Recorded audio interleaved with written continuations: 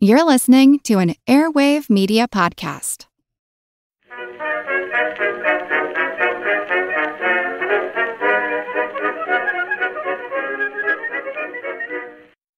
After almost 4 months at sea, on December 13th at roughly 6:17 a.m., the Admiral Graf Spee opened fire on British warships for the first time.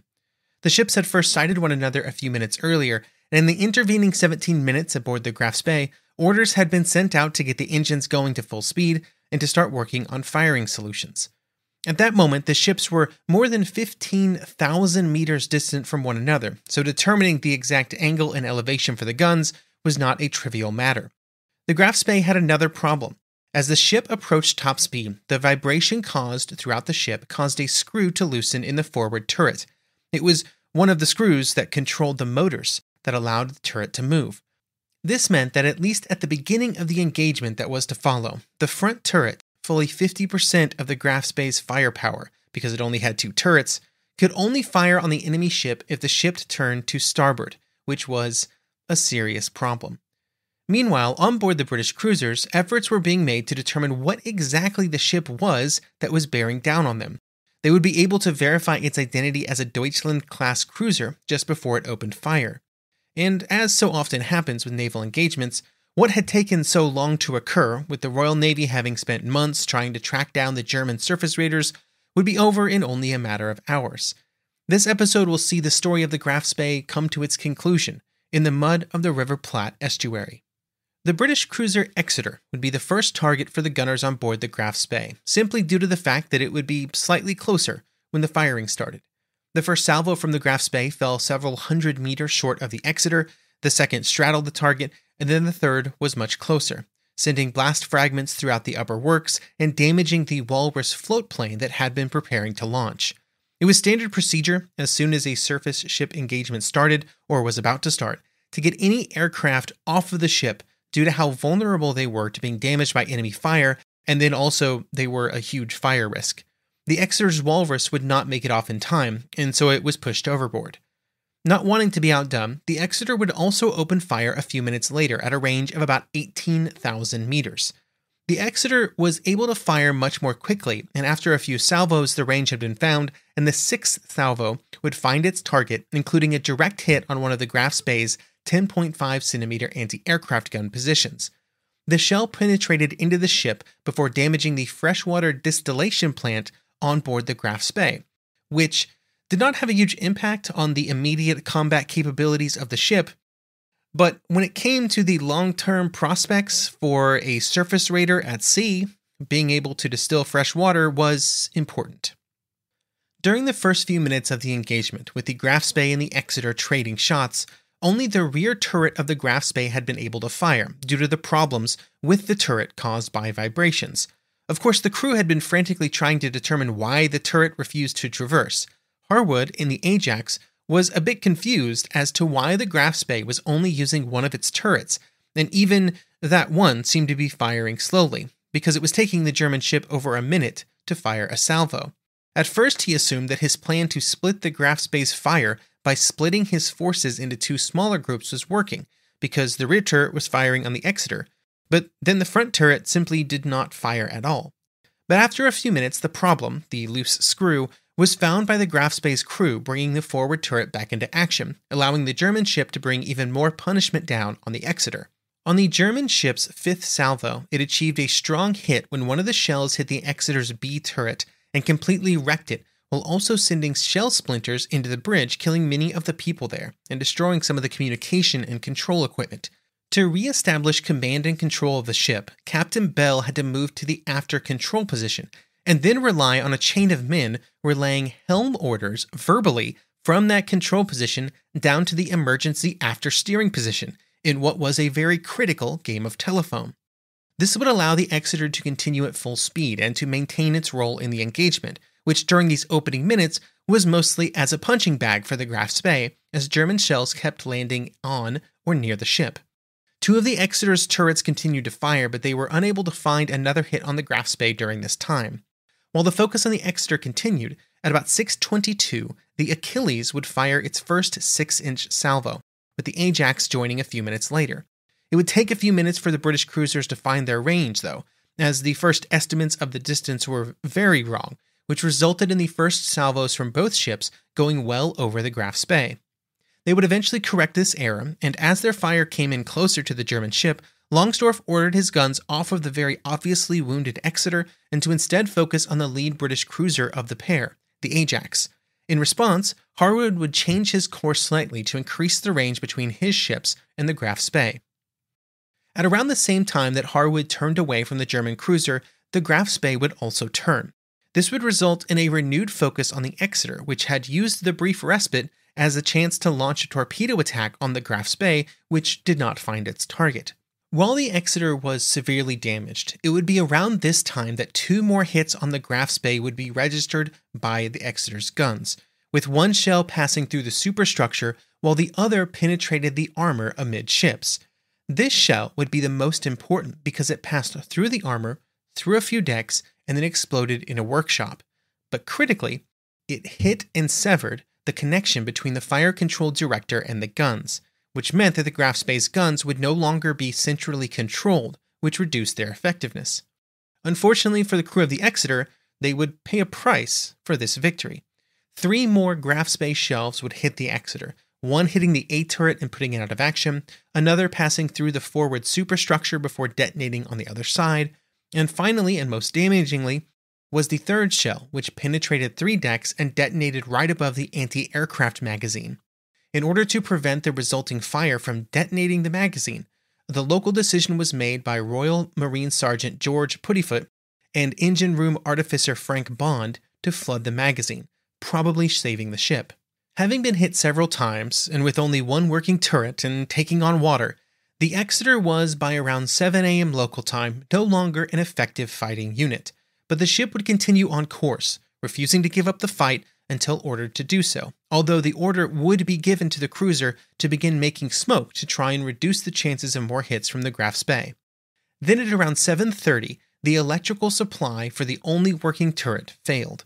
For the time being, the Exeter was completely out of action, but over the preceding hour, it had hit the Graf Spee several times, causing key damage that not just reduced its immediate effectiveness due to the damage to the fire control setup, but also to its long-term prospects to continue its commerce raiding campaign, or even to get back to Germany due to the destruction of the freshwater distillation plant.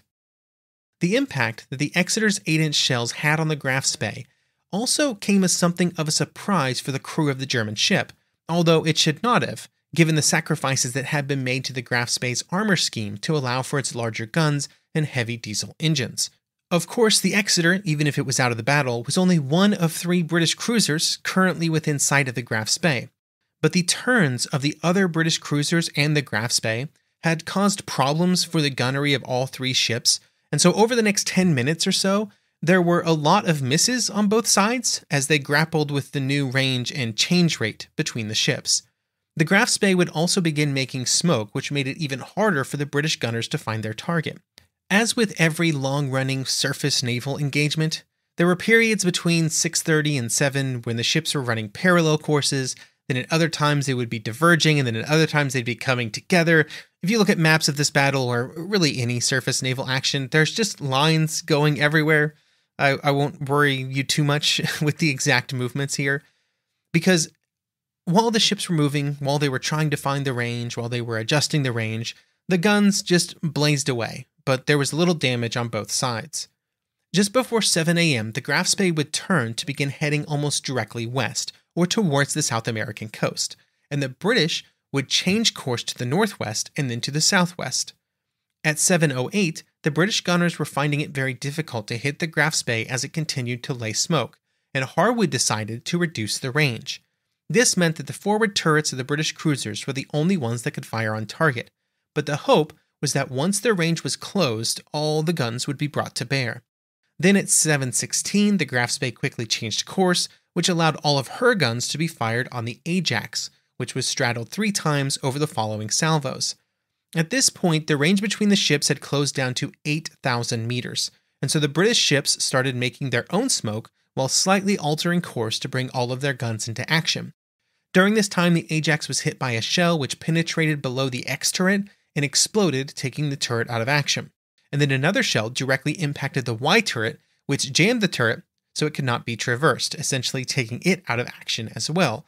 With his ship down to just 2 working turrets, Harwood decided that the next course of action was to launch a torpedo attack, and the Ajax and Achilles made a sharp turn at 7:24 to fire their torpedoes, a turn that was spotted by the Graf Spee, which immediately made a hard turn to move out of the expected tracks of the torpedoes, which would work, and the torpedoes would continue harmlessly on their way. At this point, there was a brief break as the Graf Spee had turned sharply away from the British ships. Aboard the British cruisers, Harwood was rethinking his strategy due to the damage that his ships had already received. The Ajax was down to half its guns, the Exeter was essentially non-functional, and only the Achilles was mostly in fighting shape. And so instead of continuing to closely engage the Graf Spee, Harwood had his cruisers change course to the east with the intention of trailing the Graf Spee out of gun range until after dark, when the attack could be renewed. During this time, the captain of the Exeter decided that it was time to disengage and to turn south and to head for the Falklands for repairs. A report also reached Harwood that the Ajax was down to just 20% of its ammunition, which was later clarified to say that it was only for the A turret, but at the time the A turret was one of the only ones that could effectively fire, so that was still a big deal. After bringing his ships to around 24,000 meters from the Graf Spee, the British ships turned back to the west to follow. During all of this time, the crew of the Ajax were quickly trying to make repairs, with the first priority being the ship's wireless transmitters, which had been knocked out during the action. Most importantly, at least when it came to the long-term plans of the Royal Navy, was the report that would be sent to London and to the Admiralty about the action that had just taken place and the status of the British cruisers as soon as the wireless was back online. This information would be broadcast several times over the following hours. Another important signal would be a message sent to the Cumberland in the Falklands to come as quickly as possible to replace the Exeter. This first signal was actually corrupted and was indecipherable by the radio crew of the Cumberland, but the captain of that ship, Captain Fallowfield, made an assumption as to its contents and immediately gave orders for the ship to get underway as soon as possible. His guess was later confirmed to be accurate. It was several hours later when another signal arrived, but this would allow the Cumberland to arrive several hours earlier than it otherwise would have, so it was a good bit of initiative there. But the expected arrival time of the Cumberland was still 34 hours, so over a day.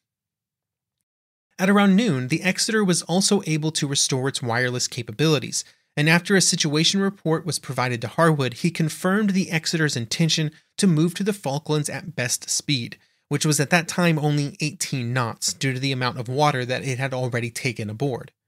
During this break in the action, all 3 British ships would take a moment to hold burials at sea for their dead crew from the morning actions.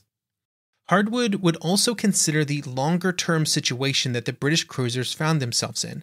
He did not believe they had damaged the German cruiser in any meaningful way. A wrong assumption, but that's what Harwood would base his further actions on. This made Harwood hesitant to commit any more immediate actions, especially when the Cumberland was on the way and would arrive the next day, and the large battle cruiser Renown and the aircraft carrier Ark Royal were only about 5 days away. All that he really needed to do was keep contact with the Graf Spee until assistance arrived. While Harwood did not believe that his ships had caused any serious damage to the Graf Spee, as the Germans evaluated the course of the morning engagements, the situation looked much more problematic. The head gunnery officer aboard the Graf Spee would later say that the Graf Spee's, quote, own gunnery had suffered through her alterations of course, the spotting difficulties, the handicap of having to engage targets that were abaft the beam, interference to her secondary armament caused by her main armament, and the failure of the after ammunition supply for her secondary armament. In consequence, the achievements of the Spee's guns in the following action were poor, end quote. By the time that the ship broke off, the Graf Spee had been hit twice by Exeter's 8-inch shells and around 18 6-inch shells from the Ajax and Achilles. Unlike the British cruisers, none of these hits seriously impaired the ability of the Graf Spee's guns to continue action, although damage to the main rangefinder and the destruction of the ammunition hoist for the secondary gun turrets made it more difficult to hit enemy ships. Even though the Graf Spee still had all of its guns functioning, it was in a very different situation than any ship of the Royal Navy, because at least in 1939, almost anywhere in the world, a ship of the Royal Navy was only a few days away from either a British port or a friendly port, but that was absolutely not the case for the Graf Spee. And this made some of the damage to the Graf Spee just as problematic as if it had been one of its turrets that had been destroyed. Freshwater distillation was non-functional. Every galley on the ship had been heavily damaged. Large amounts of food on board had been ruined. There were also some hits to the front areas of the ship that caused some water to be taken on and which would have to be repaired if the ship was to make any adventure through the North Atlantic back to Germany. The ship had also had 1 officer and 35 sailors killed, along with 60 wounded. As he reviewed his options, Longsdorff would make the decision to make for Montevideo, the nearest major port, although it was a neutral one in Uruguay. The rules for neutral ports were that the Graf Spee could only stay for 24 hours before it would have to leave, but Longsdorff hoped that that deadline could be extended and the ship could be repaired during that time. Over the course of the evening, the German ship continued on its way to Montevideo, while the British cruisers continued their pursuit, mostly out of gun range. There was one instance where the Ajax closed the distance after 7 p.m., almost accidentally, but a few quick German salvos caused the British ship to back off again. As the ships approached Uruguayan territorial waters, at which point they would need to stop firing, Harwood attempted to have the Achilles position itself to cause the Graf Spee to turn away, but the German ship did not, and eventually Harwood called off the Achilles and the Graf Spee would make it into Montevideo. The 2 British cruisers would take up positions to block any escape from the German ship, with the Ajax blocking the southern route out of the port while the Achilles manned the northern route. Wireless transmissions were then sent off to London to again fully inform the Admiralty of what the situation was. Meanwhile, the Graf Spee would drop anchor in Montevideo at around 11:30 p.m. local time.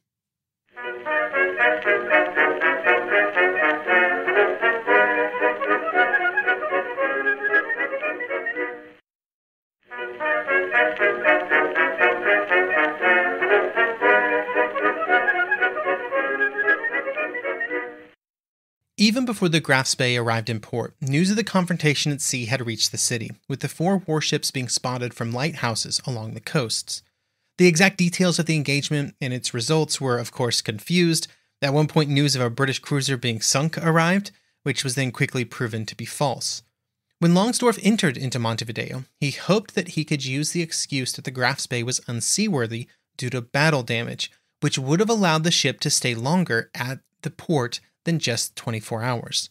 This was a loophole in the neutrality rules to allow for any ship to at least stay in port long enough to effect repairs. But in this case, the request was denied. The Graf Spee would get an extension, though, out to 48 hours, which was the amount of time that the Uruguayan government allowed British warships to spend in Montevideo to reprovision. Along with providing time to repair the ship, Longsdorff was also hoping for a longer stay so that U-boats could be sent to his assistance, or at least that was the theory, although there were no solid plans. With only 48 hours, the crew of the Graf Spee began to effect repairs as quickly as possible, aided by 2 German merchant ships that were also in port.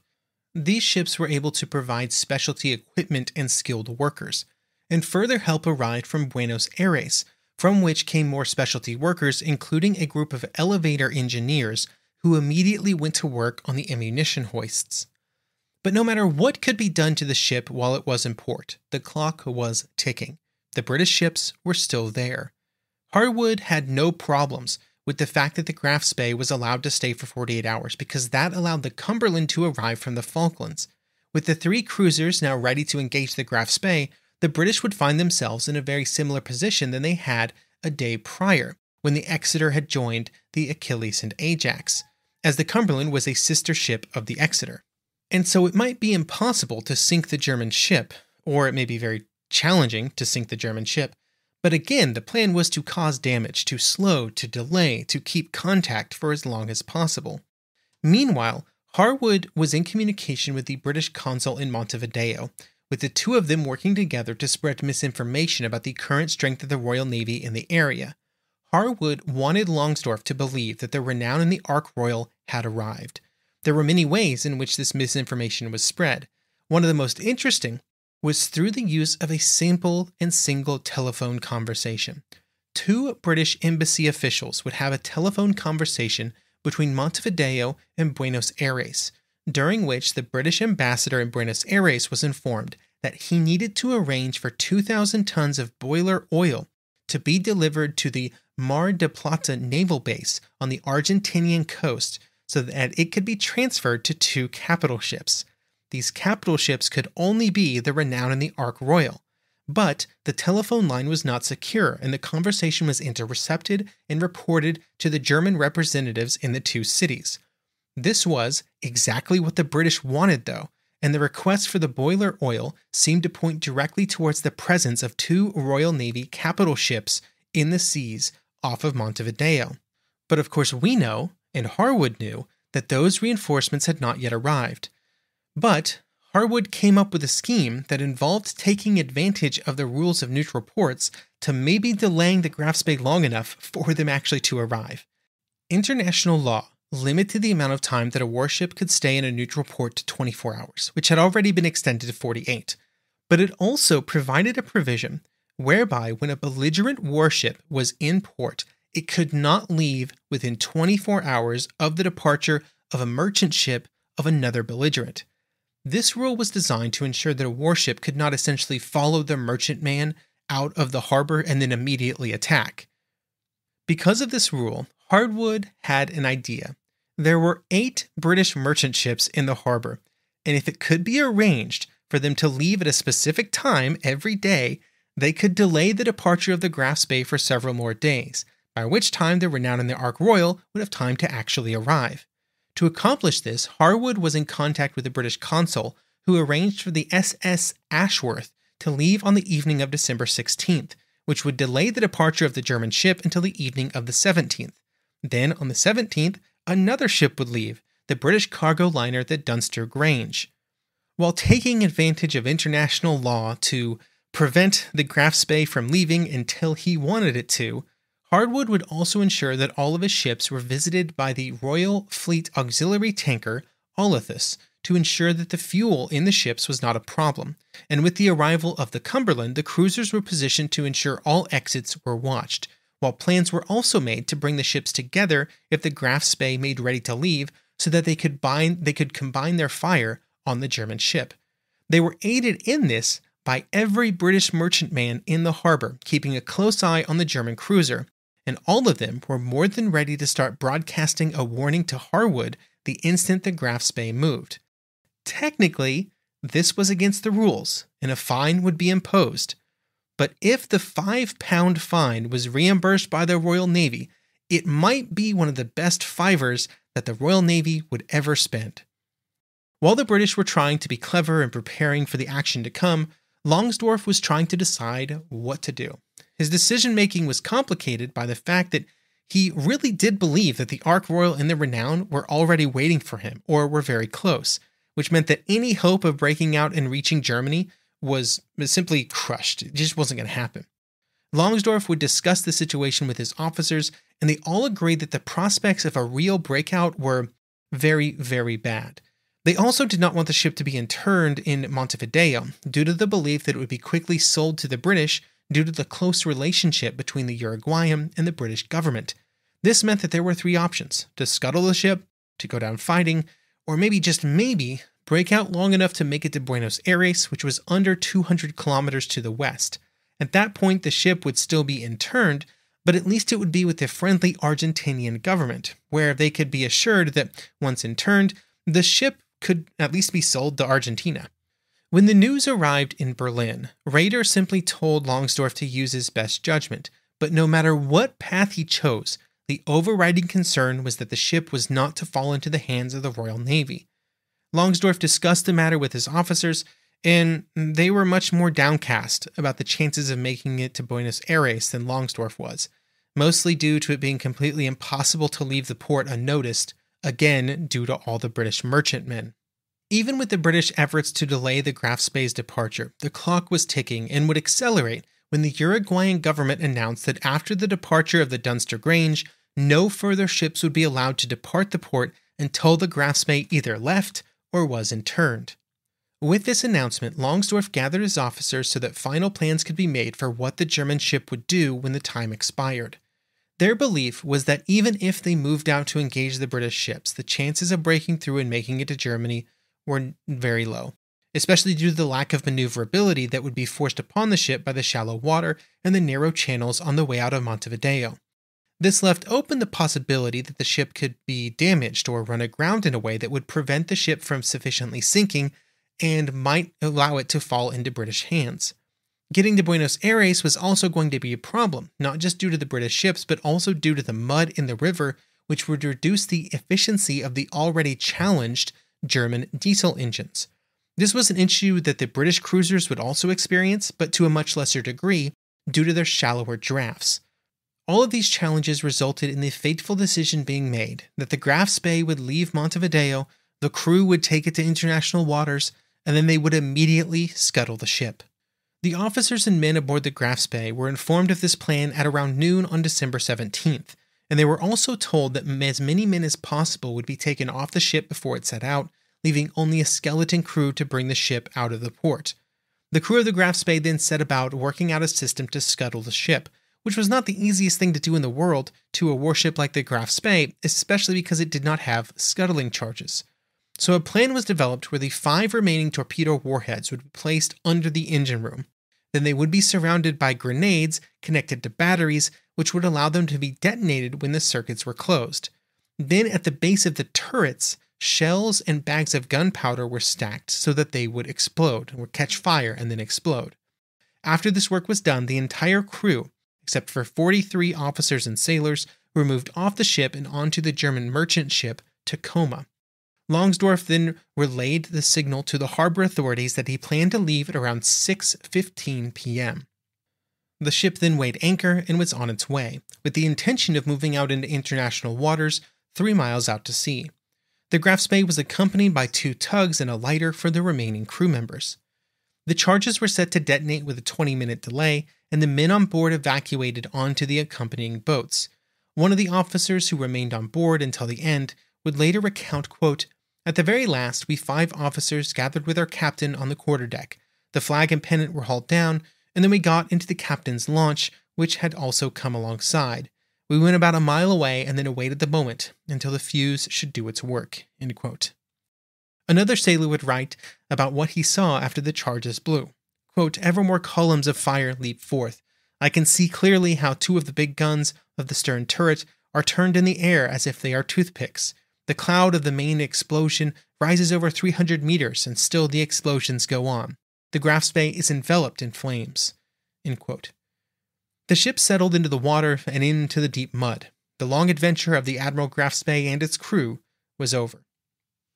Back in Germany, when the news of the events in Montevideo were fully known to Hitler and Raeder, they were both quite disappointed in Longsdorff's decision to scuttle the ship, instead of to go down fighting. Hitler believed that the Graf Spee absolutely should have sailed out of Montevideo to take on as many British ships as was possibly there, and to do as much damage as possible. This would prompt Hitler to have Raeder issue a new general order to all ships of the Kriegsmarine. Quote, "The German warship fights with the full deployment of its crew until the last shell, until it is victorious or goes down with the flag flying." End quote. This order would have important ramifications for the German Navy in the years that followed.